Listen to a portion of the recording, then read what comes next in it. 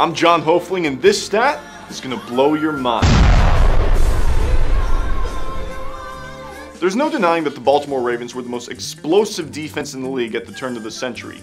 Fewest points allowed, most turnovers forced, and most nightmares induced. A very scary trifecta. However, the distinction of fewest yards allowed that season belonged to the Tennessee Titans. The Titans defense also performed better in completion percentage against sacks, tackles for loss, opponent passer rating, touchdown passes allowed, first downs allowed, and many other defensive metrics I can't get into right now. In fact, the 2000 Titans are the only team in NFL history to rack up more than 50 sacks while allowing 10 or fewer passing touchdowns and less than 3,000 passing yards in a single season. According to DVOA, or Defense Adjusted Value Over Average, the Titans were actually the more efficient defensive unit that year. They also had a better regular season record than the Ravens, although that was due in large part to their offense. But if Tennessee's offense was good and their defense was arguably better than Baltimore's, why did they get trounced 24-10 by the Ravens in the divisional rounds? Okay, that wasn't the defense's fault. The score was not at 10 heading into the fourth, and it was a 90-yard field goal block and a 50-yard interception return touchdown that sealed Tennessee's fate. They allowed 0 points in the fourth quarter